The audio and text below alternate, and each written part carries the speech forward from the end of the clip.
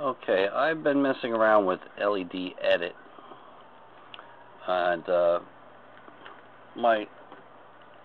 have the T1000S, and I've downloaded various versions of LedEdit, including LedEdit for 2014, and I'm not sure if it's that program or if it's just Windows 7, because I was running LedEdit and Windows XP.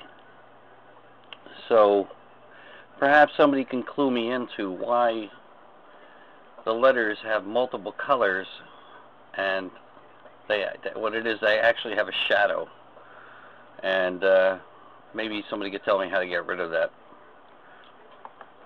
So I would appreciate it. Any kind of help here would be great.